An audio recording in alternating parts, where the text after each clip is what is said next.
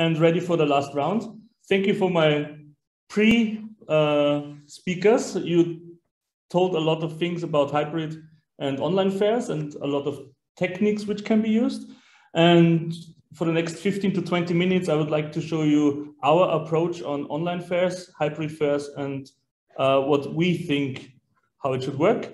I will jump around between presentation and browser, so I hope you can see everything. If something is going wrong, please give me some feedback. So we are a company from Austria, Upper Austria. We are situated in Wales. We have 21 awesome people working for us and with us. Some of them are also in the audience, and you can talk to them later on the platform. And we are also working with organizers of events and fairs since 2009. So not only for the pandemic, also we are a software company providing like handcrafted full service trade shows to our customers. So we found out, or we worked out our online hybrid concept, it's called, that's how we call it. So we divide an event into 3 stages. It's pre-event stage, during the event stage, and post-event stage. And how and what we are doing with these stages, I'm going to present to you. The main thing is about traveling. So mainly no one of you, or just very few people, will just sit into the car, drive somewhere, go somewhere, and experience something without preparing for it. So what we think is very essential nowadays, that information is available before the adventure takes place. So you know yourself sitting on the couch, looking on booking.com, trying to find out the best spot for Instagram photos before you go there. So that's how we think events should work also in the future, to get informed, to get information before the event, then participate in the event online or in like real life. And also when the event took place, you can find information back then. So this is our hybrid approach. It all starts with an event teaser, which is designed properly for our clients and together with the client.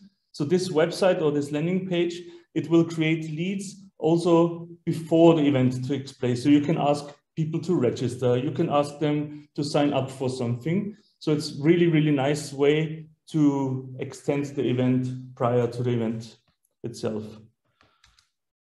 Then next step is registration. There are very simple registrations like just email address, or there can be like more complicated registrations where you ask for any food allergies and so on. So from that registration on, you can start collecting more and more leads, more and more participants, and also you can create badges for the real event itself. So the events will be sent, the badges will be sent home, visitors can print it and then go to the event. A tool which is used, and you know it from many, many other places, it's not a new tool, but it's very essential, is appointment booking. So it's very nice for the exhibitors that participants and visitors can book appointments prior to the event. And I will jump back to our platform. So for example, we have a job fair from an Austrian Fachhochschule, from a university. And I know that you know how booking, time booking works. So you can just click it and you book the event, the appointment. But in the back end for the exhibitor, it's even more than just an appointment. But you can prepare, the exhibitor has the chance to prepare prior to the event for this appointment.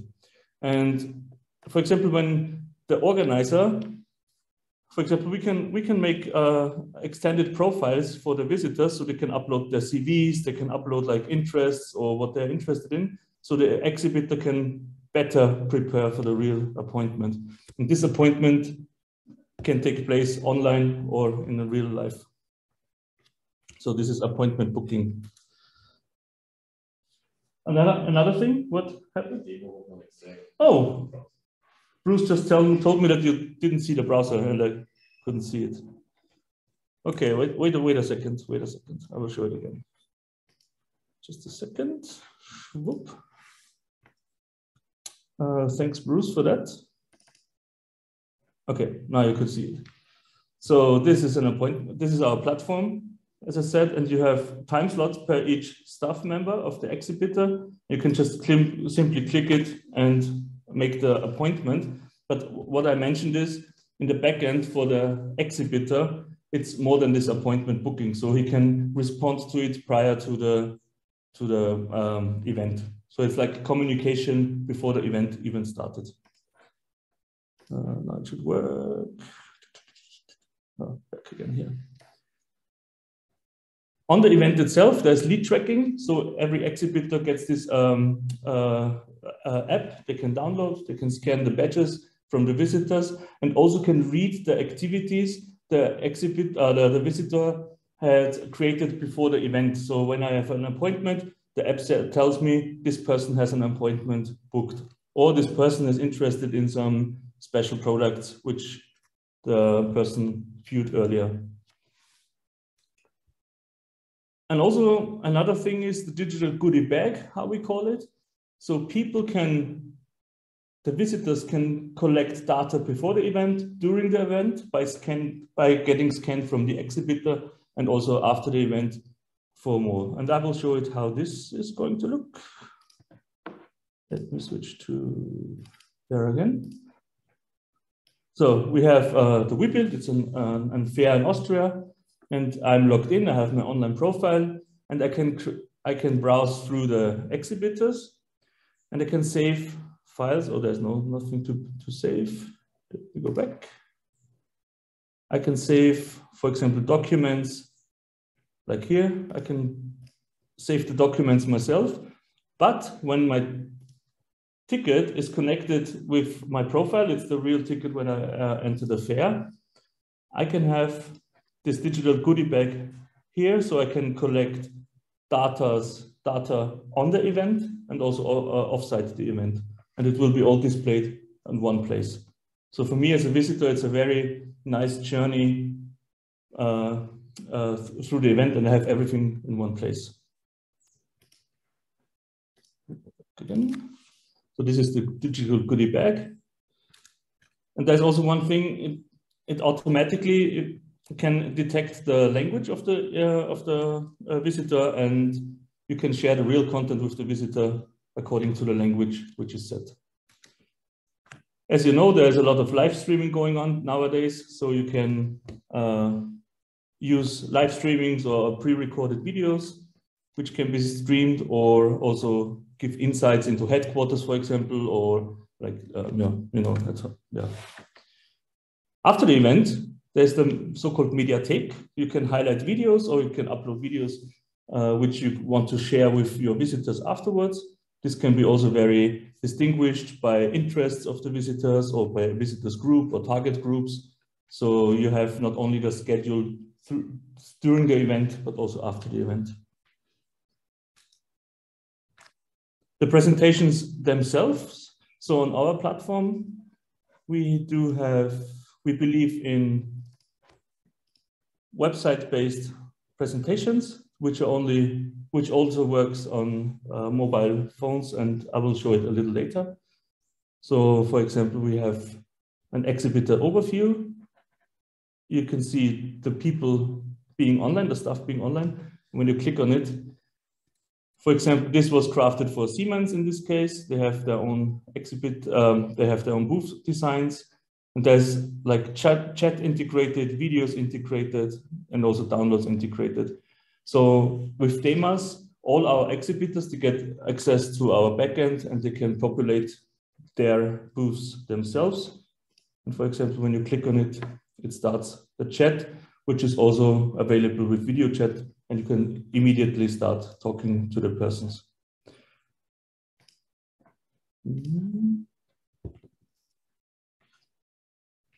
As mentioned from Meet You, it's very important to have the call to action buttons and to motivate visitors on the trade show to get in contact with the exhibitors and the staff. And so you can collect, so it's easier for you to collect data, which you later can use for analytics. As you can see here, analytics is a big topic.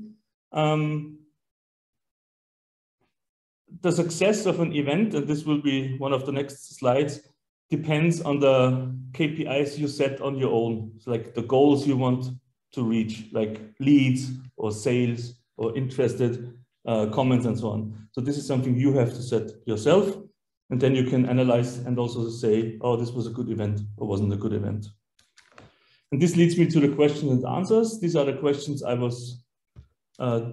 you sent to me, and I will try to answer. So how do you prepare for an online event or company fair? So the first thing is take it seriously. This is something we found out that many people think it's just because it's online, you don't need to take it seriously. Yes, you have to. It's like prepare properly according, like you would do for a real event.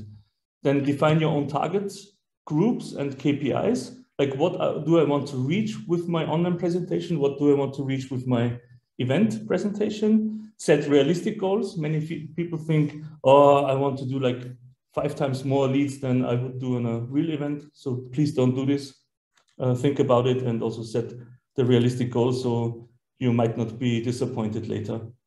And practice, practice, practice. Someone else said today, you need to train according to the new technology. You need to train your stuff. You need to think about, is my computers, is my network properly set up and so on. So practice, practice, practice, because it's a new technology overall. Are there any parallels to the physical format and the essential aspects that must be considered?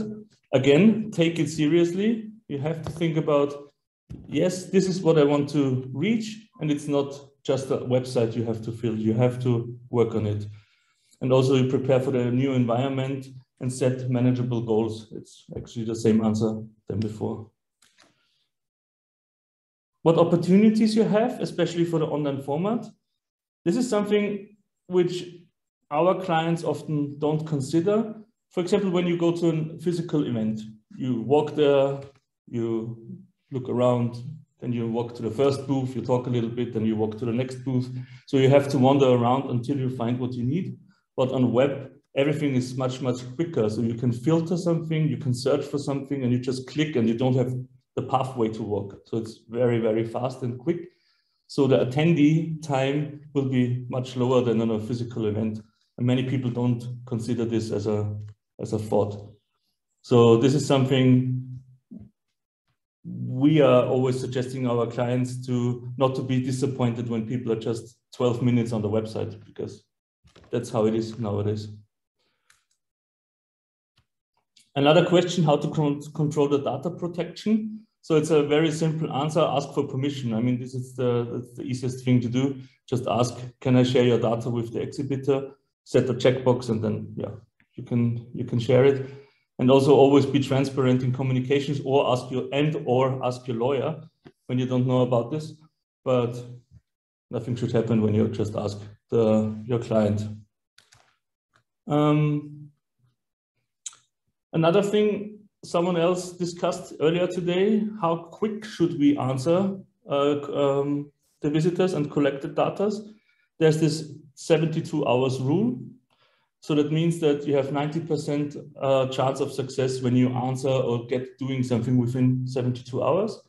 So this is also something we suggest our clients, collect the data, and on the next day in the morning, answer all of your leads and say thank you for your visit, and also pay attention to the details, like what did this person look into it, or what is this person interested in, and also prepare proper mails and say thank you to them.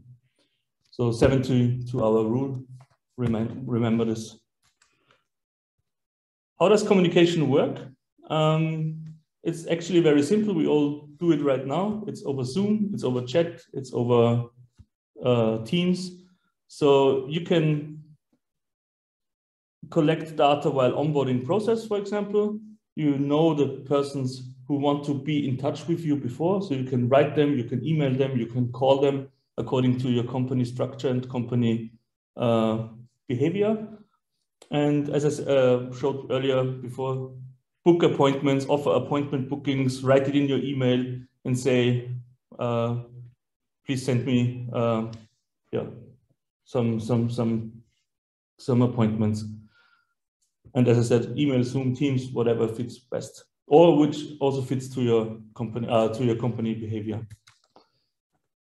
Another question, often we talk about it, and it's maybe a little funny to see this picture, but 82% of the people are using smartphones. So yes, your platform, your online booth, your presentation should be mobile friendly, because you never know where people are accessing your event right now. It could be on the couch, it could be on the toilet, on the bus, at the computer, wherever. So yes, prepare for mobile access, and also optimize all touch points to mobile. So for example, when your touch point is creating appointment booking, then it should also work on a mobile phone first, and especially there. So think about it and optimize it and make it work. What are the marks of a successful company fair or fair in general? As I said earlier, set realistic goals. Think about it, what can make my company stronger, what is good enough to make, and also define what's most important for your company.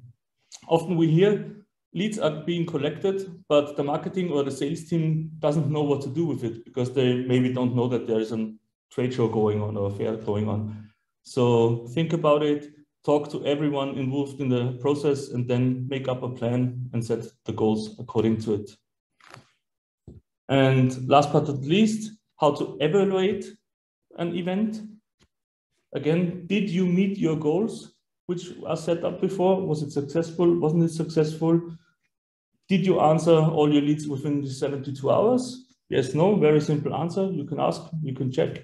And also, if you're hyped to go for another event, maybe you are frustrated because something happened, and maybe it wasn't a successful fair. If you are motivated and want to go on, then it was successful.